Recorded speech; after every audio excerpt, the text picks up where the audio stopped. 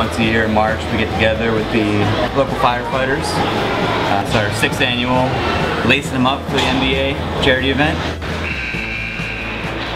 My 2 older sons, this is their brainchild. My grandson, their nephew, was diagnosed with a form of muscular dystrophy. And this is their way of trying to give back to an organization that has just been absolutely wonderful to my grandson.